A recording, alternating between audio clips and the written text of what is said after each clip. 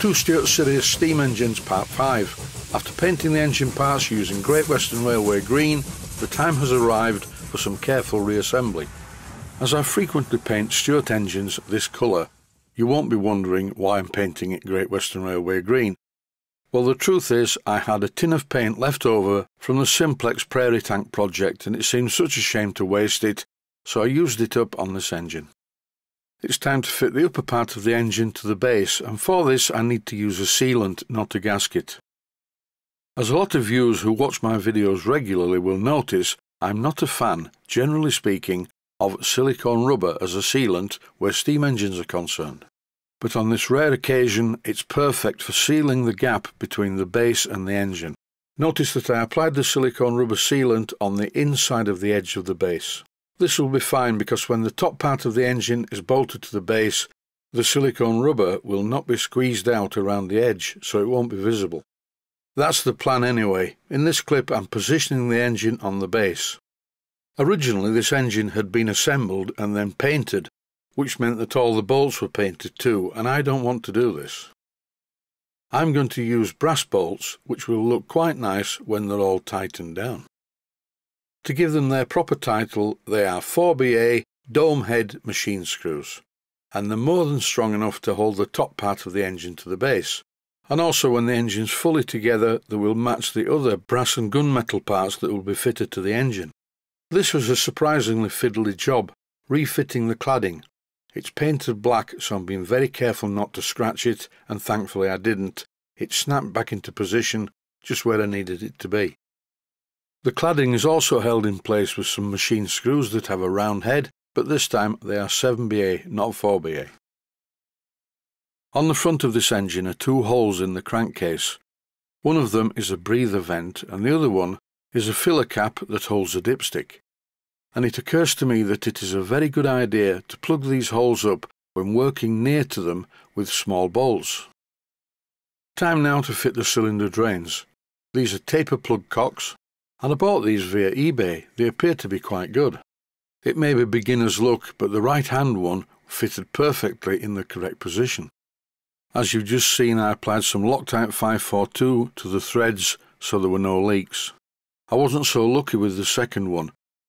To make this so it's in the right position it needs a shim washer, but I didn't want to fit a shim washer on the outside. But then I had a brainwave and realised I could fit a shim washer between the cladding and the cylinder block. All I need to do is slacken off the 7BA bolt to allow me to move the cladding away from the cylinder, and hopefully the shim washer should become invisible when the job's finished. I had to be very careful with this job.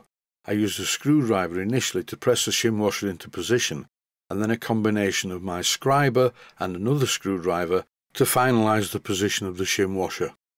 And believe me, I'm being really careful not to scratch the black paint. If I scratch the black paint, the part has to come off, be rubbed down and repainted. Thankfully I didn't have a problem, and very soon the second drain cock was in the right position and you can't see the shim washer. The 7BA brass bolt at the bottom was a bit long, or the thread in the casting wasn't deep enough. So I removed it and shortened it using my 1-inch belt sander. Then I fitted it back in position to hold the cladding in place. I polished up the brass vent fitting and then I tapped it in place using a piece of mahogany. Finally the inevitable happened. The machine screw fell into the hole. I shook the engine for a while, just like I would if I was making a cocktail, and the small bolt fell out onto the bench. The second time I was careful not to drop it in the hole. Originally this filler plug with the dipstick was a very tight fit, so I put it in the lathe and took a little bit of metal off the fitting, so now it's just a push fit and you can remove it easily. The next part of the job involves making a gasket for the steam chest, and I'm using the normal method, which is a black ink pad. Once I'd picked up a lot of ink from the ink pad, I pressed the part onto a piece of gasket material. It didn't leave a perfect image, but it's near enough to show me where I need to make the holes. To make the holes for the bolts, I'm just using a hole punch. Very simple to use and easy to line up on the marks. Leaving the ink still wet, the next part of the job was to cut the gasket to size, and I was quite surprised to find that I didn't get too much of the ink on my fingers. There are other ways to make gaskets, I'm well aware of it. I just use this method because it's simple and quick. I punched a hole at each end of the steam ports, then cut the middle bit out using a very sharp Stanley knife. Health and safety warning: when using sharp tools like this, always keep your fingers behind the cutting edge, that way you will not cut yourself. To fit the steam chest to the cylinder, I'm going to use some more of these brass machine screws. One of the original bolts was sheared off in this position, and I know why, because the hole isn't as deep as it should be. Even so, I went ahead and fitted the bolts to see how many of them were too long. Then I removed them all and shortened every one of them using my 1-inch belt sander. Now that the bolts are all the correct length, I can tighten them without any fear of them shearing off. Very soon the job was completed, and the steam chest is now held to the cylinder. In this clip, I'm refitting the piston valve into the steam chest. Before doing this, I lubricated the steam chest and also the piston valve itself. To fit this valve operating yoke, you have to push the piston valve all the way in, then fit the yoke. And in order to line up the hole in the piston valve with the hole in the yoke, you have to pull the piston valve out slightly. And once the holes are aligned, you can fit the pin. This exhaust outlet is very big and it looks quite ugly. I'm going to use it for the time being, but I think I'm going to make something a bit more stylish. What I need to do now is refit the plug to stop the oil from running out of the sump. I cleaned it up and polished it so it looked better.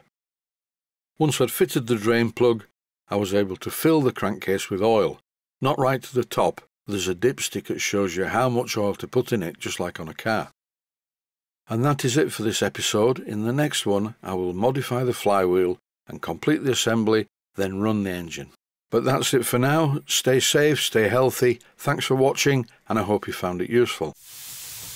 Please take the time to visit my main Steam Models website and click on the section of the website that says Video Playlists. And by doing that, you can find other videos that you may like to watch. And by using the playlists, you can actually watch the videos back to back.